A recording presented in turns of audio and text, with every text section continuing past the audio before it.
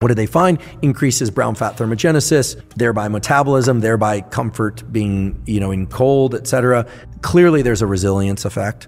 Clearly there's a dopamine increasing effect. The increase in epinephrine and dopamine is 200 to 300%. These are huge increases and they last many hours. All the studies I just referred to are all done in humans, men and women, fairly broad age ranges.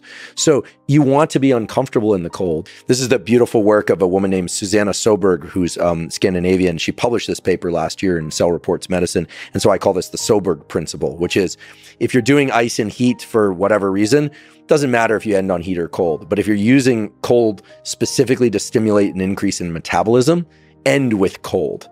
That's the Soberg principle. We finally have some good science to put to this, showing that the threshold you're trying to hit each week is at least, you can do more, but at least 11 minutes of uncomfortable but safe cold exposure per week total. So that could be 3 minutes Monday, 3 minutes Wednesday, so on to 11 minutes. And I try and do the cold exposure, shower or immersion, but early in the day because it really wakes you up. But let's say you want to reduce post-exercise inflammation. You're not concerned with hypertrophy gains, of muscle size gains or strength gains.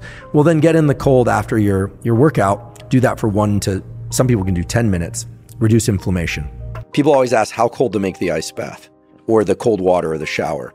You want it to be uncomfortably cold, meaning you want to feel like I really want to get out, but you can safely stay in. And that's going to vary by person and experience. I sometimes enjoy seeing these social media posts where people will get into the ice bath and they'll look really stoic, like they're really tough. But actually that's the wimpy way to go through it. When you get into cold water, if you stay very still, you develop a thermal sheath around you that you're warming yourself.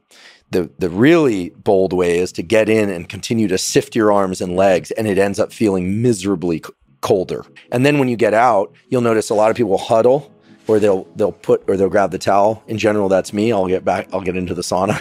If you really want to stimulate the big increases in metabolism, you stand out there and you dry off with arms extended in open air. And as that water evaporates off you, it is really cold, but your body is forced to activate a number of the warming programs related to metabolism.